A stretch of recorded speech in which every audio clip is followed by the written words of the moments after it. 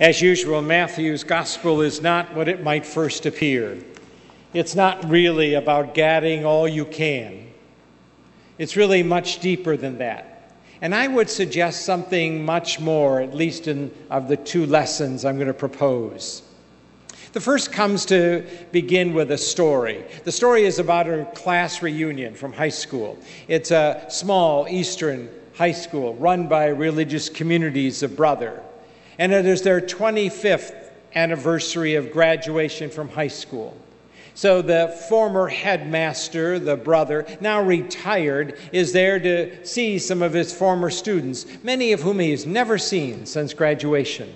So they gather, and of course he is eager to see them. It is the first night of a weekend reunion when only those who graduated would be gathering. So they're around the table waiting for the food to be served. And without any prompting, they begin to pour out to their former headmaster all that they have done with their lives. One had become very successful in his particular business. He was a printer, and he had 3 shops now that he opened. Another one had become a paramedic, and he had done great things and was doing good work for the local area there of being a paramedic on their first responder team. Another one had become a teacher in the local school and was very happy with it. Another, a professor in the small community college just in another town over. The headmaster had listened to all their accomplishments without much comment or prodding at all. And then when they were all done and before the meal was really served, he looked at them and he said, "I'm very happy you've used your education well, that you've taken what we have given you and you have employed it and put it to good use." And then he asked them something very different. He said, "But what kind of people have you become? What have you made of yourself?" he said. Well, that's a very different question, isn't it?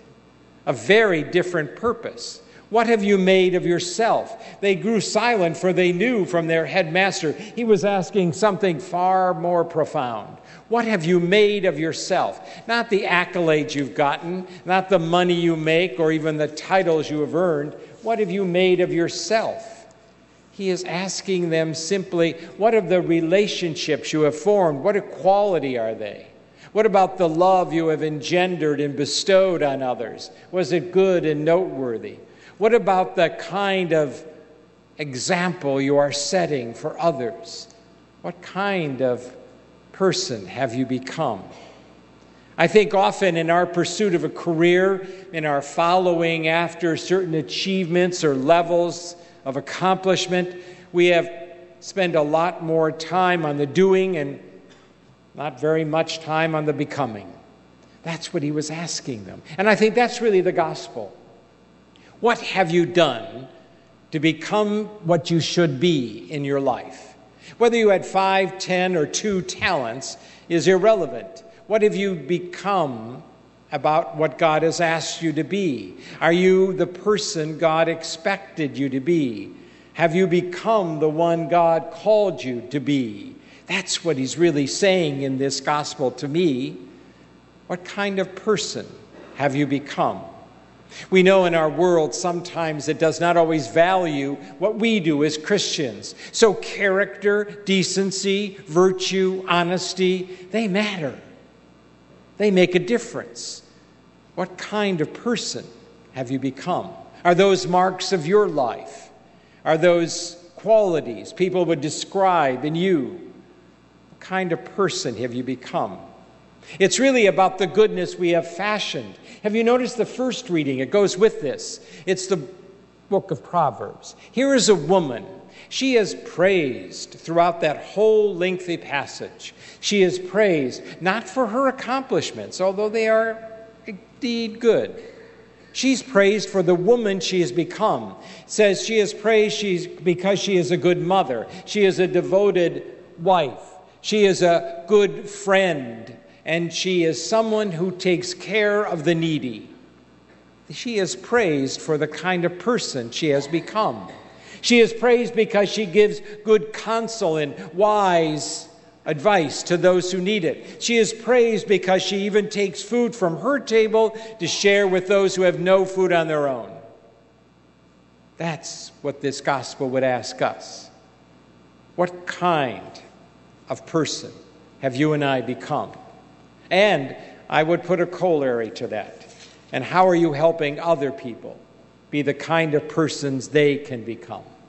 That's the challenge, I think, the first one of this gospel. What kind of person have you become? And are you helping others become the kind of people they should become? And then there seems to be a second part of it. There's not much at first reading in that gospel good news, was there? I mean, you had a harsh judge, the master, a harsh ruler, the one who gives the talents. And then you have a simple one who has one talent. And it seems he does nothing really wrong, and he loses the talent. He doesn't even have that. Now he's even further behind than he was before. He's even more behind the 8 ball than ever. What is the good news? Where would you find it in Matthew? What would you tell me is the good news about this? And I'm going to suggest 2. The first is that all 3 have talents. All 3 have something. So that's the good news. Everybody gets talents. Everybody has gifts. Everybody has a calling. Everybody has a purpose. That is the first thing. And the second thing is even the smallest is of value. Even the least has worth. Even the littlest will contribute to something. Those are the 2 messages I think we need to hear, because there are some among us who don't feel they have any talents. They have very few gifts to share. There's not much about them to be praiseworthy, not anything about them that others would find of value or could use. They don't see that first part, that what they have is gift, that God has bestowed upon them something, that they are not without anything. So maybe that tonight it's a search to find that in your life, to recognize that in your living, that you have a gift, that you are gifted, and that God has a plan for you, a purpose for you. Everyone in the gospel receives a gift, and it's a gift that they might accomplish what he asks of them. No one is without gifts. No one without a purpose or a mission. That's important. Maybe some of us have to discover that. Some of us have to sit with that and realize it. We even have to name and know the gifts. And then the second thing is that even the least of the gifts need to be expressed, given, offered, shown, for they have purpose. You know, if I were to ask some who do understand their gifts, they might be able to name it rather quickly, and maybe more than one. The first one that comes to mind, maybe they might say, well, I'm a good cook. I'm really a good organizer. I'm a very good athlete. They can know their gifts or talents. I'm wise in this area. I have learned much in this part of my field. So that is good news. But what about the one you wouldn't think of? And that's where I think of the least. What about the one that maybe doesn't come up to the first? It doesn't seem to have as much prominence. Maybe it is the simple gift of hospitality. I can make people feel comfortable. They come into my home. They come into my presence. They feel comfortable to talk to me, to say things to me, and they even acknowledge, I always feel good after talking to you. Maybe some of you have the gift of being a peacemaker, a reconciler. I can bring together parties that are at odds. I can use words that kind of join them together. It's not much of a gift, I don't think, but it is. And maybe some of you have the ability to lift the spirits, have words of encouragement, hopefulness, joy to those who are bent over and bent down with discouragement and depression. You see, those gifts, you may not see them as great gifts, but they are the little gifts. They are the important gifts. They are the ones you and I are meant to use. And that is a second lesson for me, that everybody has a gift. And even the least of those are necessary. Even the least of those are worthy. Even the least of those need to be offered. So look again at the words of Matthew. It is not what you might first think. He poses the question, like that brother and that headmaster, what have you done in terms